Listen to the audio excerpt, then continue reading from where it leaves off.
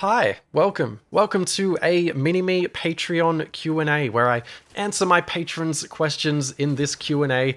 And if you want to ask your own questions, then you can either become a patron from $1 a month, and every couple of months I make a video like this, or you can just ask the question in the comments of this video and I'll try and answer it down there. Just a bit of housekeeping before we get started. There was no stream this last couple of weeks, and that's because I've been pretty busy. I've been traveling a bit, and there probably won't be another stream for about a month. So apologies to those of you who love to listen or watch my streams on this channel. But yeah, I'm basically, I'll be overseas, I'll be traveling. Regular videos will continue. And when I get back from traveling, I kind of want to ramp up my sort of streams in a way. I want to make them a little more polished than they are, although I know that sort of the complete shit show that are my streams is a part of their charm. And also, I was at PAX last weekend, and I just want to say thank you. Thank you to everyone who came and said hi. It was really delightful. It was the first time that I'd sort of made a public appearance as mini-me, as a niche internet micro celebrity. And it was truly special and memorable to me to meet some of you, and you're all very delightful people. I'm very thankful that I had that experience. So yeah, anyway, stop being sentimental, stop sincere posting on main, or on my second channel this is. Into the questions. Luna Dalton asks, "Hey Pete, if you could make a licensed game for any movie/TV, what would it be? And what would the hypothetical company be that would develop it? For example, a Breaking Bad game by Telltale Games." I feel like I've answered variations of this question before, and I've mentioned such IPs as John Wick, which I'm very surprised doesn't have a good video game because John Wick Hex isn't very good. And likewise with Sopranos, I think I answered at one time mentioning The Sopranos, and also The Sopranos game isn't very good. So this time I've come up with a new answer. I think this time, and this is a little more obscure than John Wick or The Sopranos, I recently watched a K-drama called Vincenzo. And it's about an Italian-Korean gangster befriending like a bunch of local sort of store owners while taking down an evil pharmaceutical company. It's this funny sort of, it kind of feels like a video game, Vincenzo, this sort of leading man, keeps going on these different missions sort of to take down this evil company. It kind of feels like there's a lot of espionage and legal battle warfare stuff. It's just a really fun sort of tonally cheesy show, and I think I think if Naughty Dog took on a Vincenzo video game, which would never happen, I think that could be something quite magical. So there's something. There's basically a K-drama recommendation in that answer.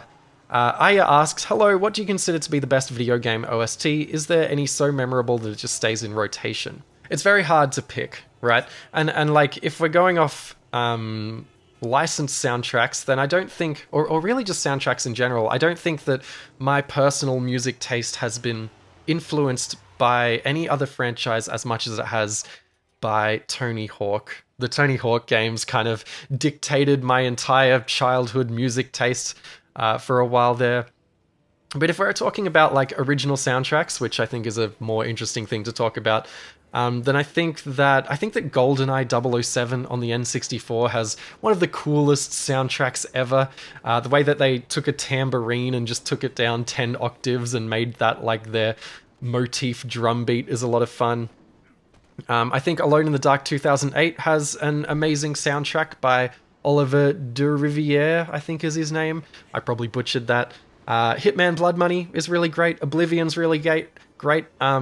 The indie game VVV has a really great chiptune soundtrack that stayed in my rotation for a while, but not many do stay in my rotation. I'm not a person who often listens to video game music, and I apologize for not coming up with a single best answer to this, but there's so many great soundtracks. I really love Mafia's soundtrack and how it mixed an original score with era-specific songs and sort of created a very strong atmosphere through its soundtrack. I think Hitman 2 has a great soundtrack. I think Assassin's Creed has a great soundtrack. I think Doom 2016 has a great soundtrack. Yeah, it's hard. It's a hard one to answer, but thank you for asking. Being cheeky, mate, I have a couple of questions for you. Have you ever played Ace Combat games? If so, where would you like to see the series go? If not, do you intend to play it one day? Second question, with the recent push for video game music by the algorithm, many are uncovering the beauty of PSX era music. Do you have a favorite console in terms of music? What are the producers you most look up to? I've only briefly played the Ace Combat games, so I can't sort of comment on where I want the series to go. I remember enjoying them. I think they're cool. I definitely want to play more of them, but yeah, no, I don't have an opinion really on Ace Combat. And I'm not sure I have a favorite console either. I feel like I'm giving a lot of non-answers today. I agree with the general sentiment that the sort of 8-bit and 16-bit consoles with their sound cards produced a lot of unique tunes that are sort of were born out of their limitations and have become iconic now, like, you know, Mario and Castlevania and all those soundtracks are still very listenable and very amazing. So if I had a favorite console in terms of music, I would lean towards those. I also really like this Sega Mega Drive and its sort of really chunky sound chip and sort of, what's it called? MIDI instruments. I can't think of the word I'm trying to think of, but yeah, the Mega Drive's really great. And as far as composers go, I really like Jesper Kyd. I think his work on Hitman and Assassin's Creed, even though I don't really like Assassin's Creed as a franchise, and Freedom Fighters are amazing. He's a Danish composer. And yeah, I think it's worth going through and listening, especially to Assassin's Creed 1 and 2, and Hitman 2, the original Hitman 2, and Hitman Blood Money's soundtracks, and sort of absorbing the atmosphere that are created by them. And then Freedom Fighters as well is quite a powerful soundtrack. So yeah, good question. Thank you for asking, or good questions rather. Antonio Phillips, how did you feel with how your Red Steel video worked out? It was a fresh change seeing you on camera, and I personally feel it's one of your best yet, and that the changes were for the best. Thank you. Thank you. I appreciate that. I feel like it's one of the best that I've done as well. I'm really happy with it. I'm very proud of it. Annoyingly, it didn't sort of get as many views as most of my other videos do, which is, you know, I put a lot more effort into it, so that's a bit painful, but it is what it is. I'm sort of hoping to make more videos in its vein. I feel like I followed it up with the Africa video, which didn't have me on camera, but I also feel like my writing in the Africa video was quite strong, and then I followed that up with the War of the Monsters video, which didn't really come out how I wanted it to, but by the time, you know, by the time I'd sort of recorded it, I was like, yeah, I just gotta edit this and put it out and move on with my life. So yeah, I think when it comes to how my channel has evolved, actually, this ties into my next question, so I'm going to read that one out. Nicholas Wilson, what's next for you on the channel? I'm sure you know we'd all like to see more content from you, but we all know life's rarely that simple. So yeah, in the vein of Red Steel, I think the videos that I'm most proud of that I've recently made are probably Africa, Red Steel, and last year's Driver 3, and probably my Game of the Year 2022 video. I think if you look at those 4 videos, those are the ones that I want to steer the ship in the direction of. And they aren't dramatically different videos to what I normally make, but like, I want to be on camera more. I think that was something that added another element to the Red Steel video. And I want to basically feel more confident and feel more liberated to dip more into, you know, real art analysis and just sort of embrace my knowledge in that area in a way that I've often shied away from in the past. And I think you can see how I talked about some of that stuff in Red Steel in Africa especially, and Driver 3. So when it comes to steering the style of my videos, a little more artsy, a little more high concept, a little smarter, you know. I've noticed over the last 5 years, as I've been covering obscure games, a lot more other channels have been doing the same, which of course that happens. And when I started, I was kind of one of the only ones doing it in this way, and now there's plenty of other channels doing it in this way. So for me, it's a matter of finding a way to stand out from those other channels and find points of difference and create value in my writing in ways that are unique and insightful and valuable for people listening, I suppose. I hope that made sense. Thank you for asking the questions, Antonio and Nicholas. Ruth Knappman, hey son, it's always heartening to... Here we go. Hey son, it's always heartening to me as your old man to see you twaddle away at your little games you got there for all the people in your computer. I love you very much, sport, and would just love to know if you have any personal favorite Mario games. All right, lights out at 9, big cat, thumbs up emoji. Spoken before how I've never been a super big Nintendo guy, but my favorite Mario games, and the Mario games that I enjoy the most, are Mario Kart and Mario Party, socially. I think that Mario, to me, is at its best when it's just this bullshit RNG multiplayer shit show. And Mario Kart and Mario Party, especially Mario Party, are incredible in that regard. You can have a few friends over, you can whip out Mario Kart or Mario Party, and those games just generate like bullshit RNG stories that you can laugh about and drink over, and it's a good time. So for me, my favorite Mario games are kind of the ones that aren't platformers, but you know, it is what it is. Thanks for the question. Giant Purple Pen 15, do you think the industry has grown too big to be receptive to AA game development? It seems like the indie scene has pretty much taken over from anything non-AAA because the big players in the industry are solely focused on massive shareholder ROIs, giving people like Bobby Kotick another golden parachute. On the same note, do you think the term indie game has gotten way out of hand? Thanks for taking the time to answer our questions. I think I'm probably a little more optimistic about this than you are. I think the AA scene has been replaced by the indie scene, like you said, but I guess the term indie games has kind of become a bit meaningless because indie games are getting so big. I was at PAX Australia this weekend, and I was also at PAX Australia 10 years ago in 2013. And looking at the indie games in 2013, it was very, very small scale, sort of, or not too far above Flash game tier of production values. Often games were being made for phones and iPads back then.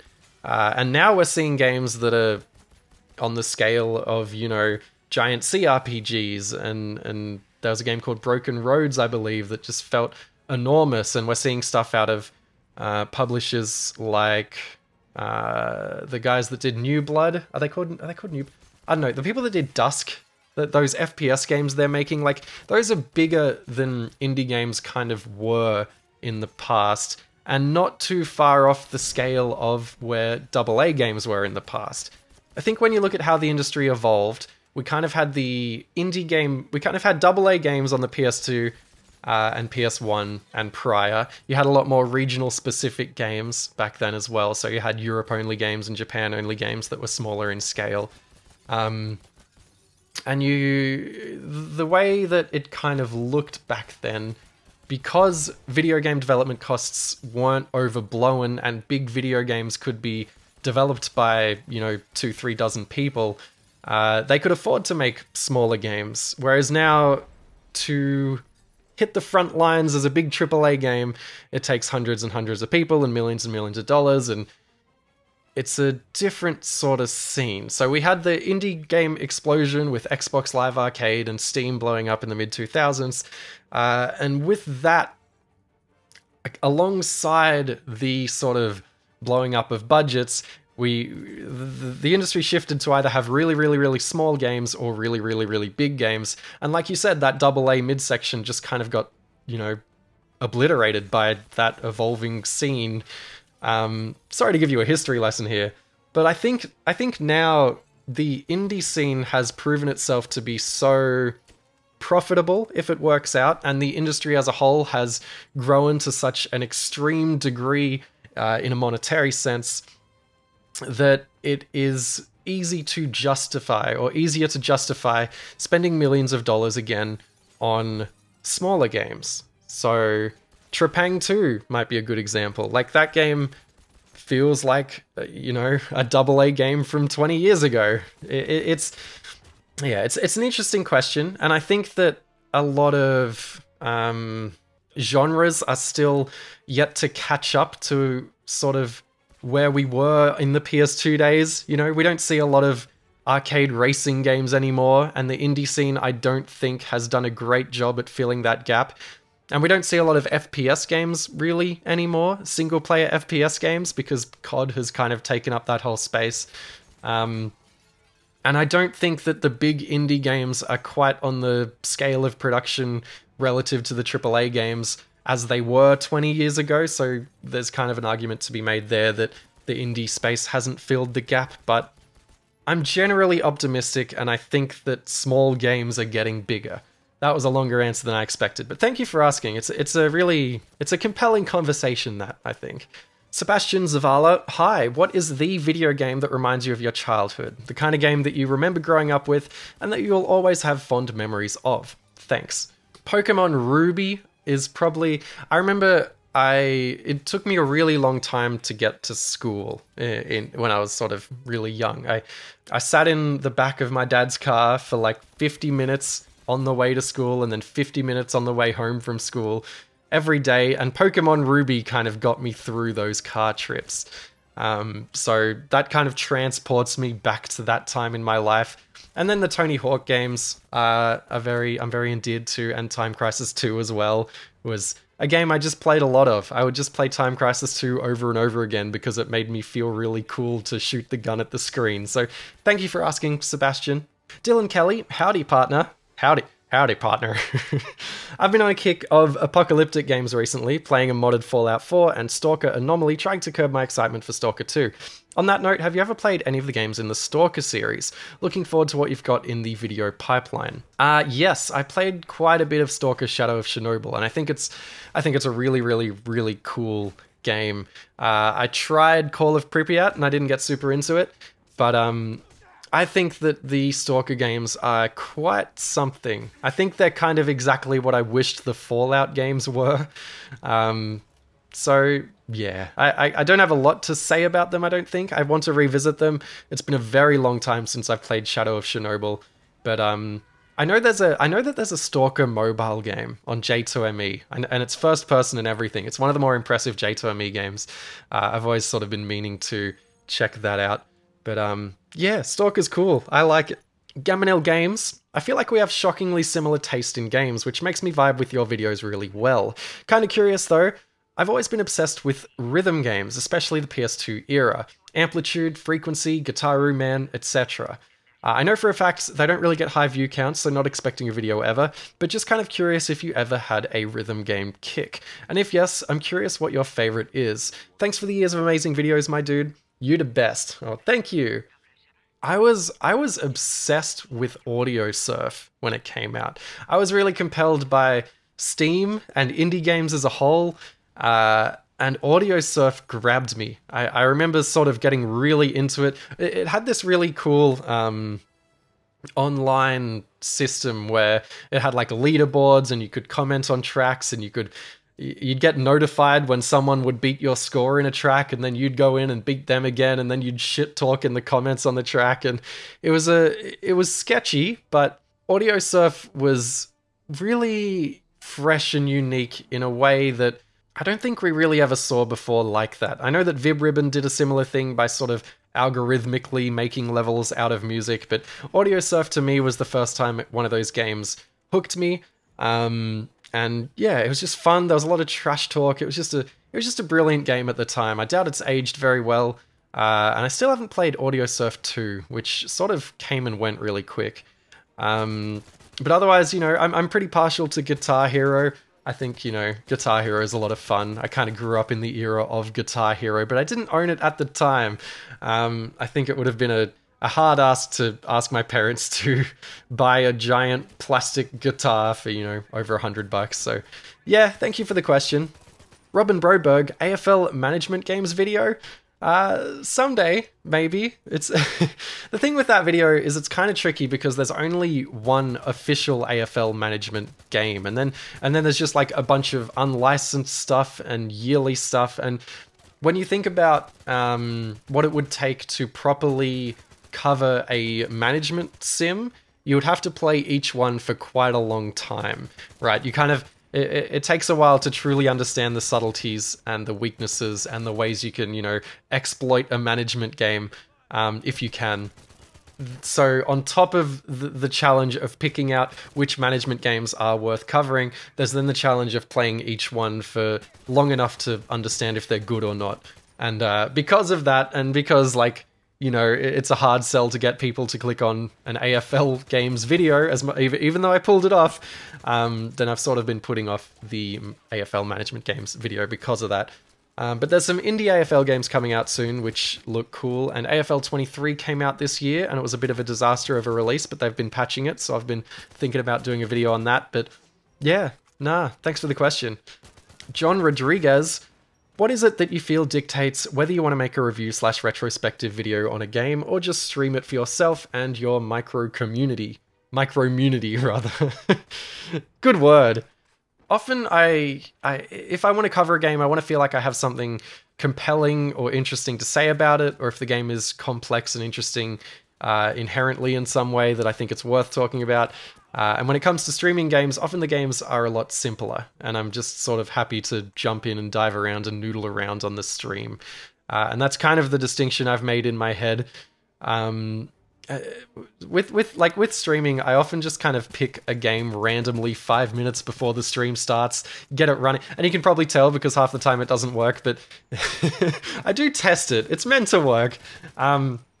But yeah, streaming's like, I'll pick a game 5 minutes before it starts and just go and have fun with it, and stream's all about just noodling around and chatting and having fun. Whereas a video is like, you know, I want to have something interesting to say. Thank you. Sam Sneed, would you consider reviewing Gungrave games? The first game had character designs by Yasuhiro Naito, who made Trigun. A new game just came out a year ago, and it looks like the kind of jank that might interest you. I played that game a year ago. It was on Game Pass, and I wasn't super impressed. I think it just kind of felt very, very, very one note. Although it was kind of a AA game, returning to that previous question. It was kind of a really cool example of a good AA game. But anyway, yeah, I tried it and I didn't think it was very fun. I thought it was very repetitive, but I really loved the assets. I loved the aesthetics. I loved the sort of commitment to being that sort of cheesy, fun vibe with great character designs, and yeah, it did make me want to go back and play the PS2 game, or the PS2 games. I think there was two of them. So maybe there's a video on them. Yeah, I'll probably go back and play the original Gungrave games sometime, and then make a call on whether I want to make a video. And finally, final question from Siren Songs. I've been looking for good beat-em-ups. I still haven't found one that hits the same as Castle Crashers. The vibes of shooting rainbows and stuffed animals to melt health bars and destroy armies of skeletons is impeccable. Do you enjoy the genre of beat-em-up / hack and slash? Do any games spring to mind that can give me the Castle Crashers / Sailor Moon type vibes? I'm probably a little young to have been around during that like late 80s, early 90s heyday of Final Fight and Double Dragon, but I do really like those games. And that's they're the first two franchises that come to mind when I think of beat 'em ups that are fun. So I guess if you haven't played those, like, go and track down the arcade versions of Final Fight and Double Dragon and just noodle around in them because they're really fun. The latest Teenage Mutant Ninja Turtles game is really good. Scott Pilgrim vs. the World is quite good too. But yeah, it's not a genre that I've super dived into. I can't come at you with like a really obscure, interesting recommendation for that franchise. No, for that genre, sorry. It's been a long day. But yeah, like, I guess if you separate hack and slash out to sort of the God of War-esque hack and slash, there's a lot of those that are quite fun, but I can't think of one with like a Castle Crashers, Sailor Moon type vibe that works really well. I want to recommend, if you are looking for like a God of War style hack and slash, then Marlo Briggs and the Mask of Death is a really fun sort of B-movie-esque game. The Lord of the Rings games on PS2, especially 2 and 3. In fact, only 2 and 3. Ignore number 1, that's a weird game. Is pretty good. The old God of War games are pretty good. Wolverine Origins is excellent. When it comes to beat-em-ups, another game that I think of is a game called Little Fighter 2, and it's a game that was developed in Hong Kong. It's a game of the Y2K era. I think it's an online free side-scrolling co-op beat-em-up game. with lots of powers and no balance and really snappy controls and simple pixel art. And that game was a bit of a blast. From memory, I haven't played it in like 20 years, 15 years. But at my primary school, everyone was playing Little Fighter 2 for a bit there. And so when people mention like the side-scrolling beat 'em up, I always think of Little Fighter 2, and I'm like, man, I should talk about Little Fighter 2 when we're on this topic, but then I kind of remember that no one else knows what Little Fighter 2 is. But I think people that were around and terminally online in the late 90s and early 2000s probably remember it. Probably. So, I don't know. If you're curious for some sort of... I don't know. This isn't really a recommendation because I haven't played it in such a long time, but if you're curious for a very Y2K era internet side-scrolling beat-em-up out of Hong Kong, look into Little Fighter 2. Yeah, thanks for the question, and thank you everyone for the questions. Yeah, it's been lovely. These videos are always really fun. I'll ask another, I'll put up another post on Patreon soon asking for more questions for the next one. And yeah, take care of yourselves. Goodbye.